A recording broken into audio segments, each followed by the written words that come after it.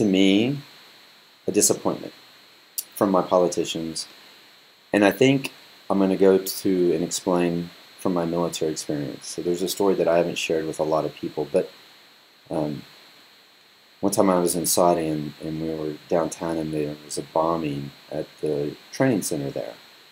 And so then we headed to the Air Force Base, and then as soon as we got to the base there was another bombing. So the first thing we did was we donned all our chemical gear, right? We protected ourselves first.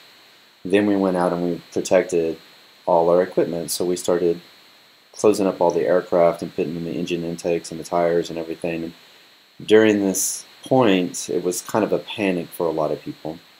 And we actually locked an engineer. We worked with a lot of civilian engineers. We locked him in the airplane. He opens the cockpit and he's like, let me out, let me out. And so we had to go back and open up this aircraft and let him out.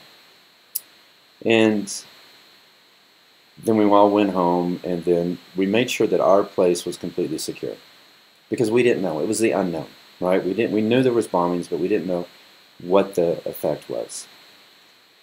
And at that point in my life, I really thought I was never going to see my family again. I really thought that I was never going to leave the desert, and this was going to be the last time, that last time that I saw my family would be it, right? And so eventually, we made it home, but I want to let you know that through exposure, we're granted understanding. And with that understanding, we're granted enlightenment. And so through this journey and this process of this COVID, the first thing I realized is that so many of our elected officials had never experienced anything traumatic in their life. They've never experienced war. They never experienced the chemical or the unknown threats. And because of that, they haven't really given us really great guidance through this journey and this process. They didn't know what to do. And so they looked to other people, right? And sometimes that information was correct and sometimes it wasn't correct.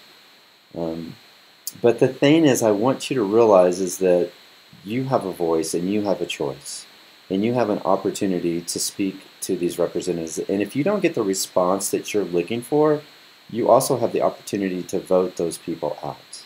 And I'm going to really encourage you to utilize your voice and seek in a positive manner some type of resolution through this. And the other thing I want to bring up through this as well is that, our economy is really, really, really, really struggling. And it's going to struggle even more. There's a ripple effect. So I want to give you another analogy. I used to own a restaurant in Kansas City, and years ago they voted to increase the minimum wage. Well, the first thing I did was I went home and I pulled out my spreadsheets and I looked to see, okay, if I raise my price by this amount, I'm going to lose probably about 10% of my customers, and so then this is going to be my food costs, this is going to be my labor costs, this is everything that I'm going to pay in taxes. So I went through and I spent a whole weekend analyzing and figuring out what I should do, because what happens is, and people don't a lot of times realize this, is that the consumer always pays. If they're going to raise minimum wage, if they're going to raise taxes, if they're going to raise anything, a business owner itself, to stay profitable, has to increase, right? It's price of cost of goods of everything, right? So this is a huge ripple effect. So I want you to think about right now what's truly occurring in our economy, because there's a little town around the corner from me in Evergreen that generates about $13 million a month in tax revenue, and it's completely closed down. It's a casino town.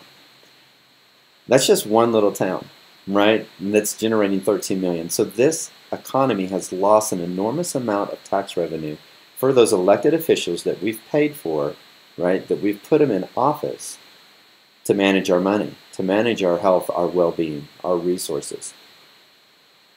They're going to still want their money. They're still going to want their paycheck. They're still going to want to live in their million-dollar houses and do everything they do, right?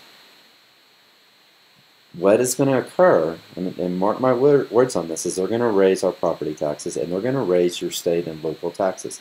So the taxes you start paying on goods and services over the next few months, at some point, they're going to raise that, because they're going to need that revenue again, okay? So I want you to realize the long-term effect of what's occurring through this whole entire journey. That the loss of revenue from every single person that's working, from every business, is a huge negative ripple effect. And so through this, I want you to find encouragement. through this whole process, I want you to find joy. I have realized that more and more people are spending time with the people that they really love, the people they really care. They're spending time in nature. So through this weekend, this juncture, it's Friday, I want you to find an opportunity for self-care to the highest. I want you to find an opportunity to relax as much as possible and to find love and acceptance. And if your mother's still alive, I want you to reach out to her and just tell her, thank you so much. Thank you for everything that she's done for you and everybody else. I hope everybody has an amazing Mother's Day. I don't want this to be completely, totally negative, but I want you to live in reality of what's really occurring long-term and short-term with our economy and with the elected officials that we have. This really should be a time where politicians are working together, that Democrats and Republicans are doing what they can to make us healthy and happy and whole and at peace, and not fighting against each other. They should really truly be servants for us. And I want to let you know that if there's anything that I can do for you, especially if you're a veteran or essential personnel, that Warriors Ascent is going to be hosting once again this month an online Academy of Healing. So if there's anybody you know that might need a little help, a little support, we are there for those people. I love you guys. I truly care for you. I really want this weekend to be amazing for each and every one of you. Send your mom a text and let her know that you love her. Give her a call.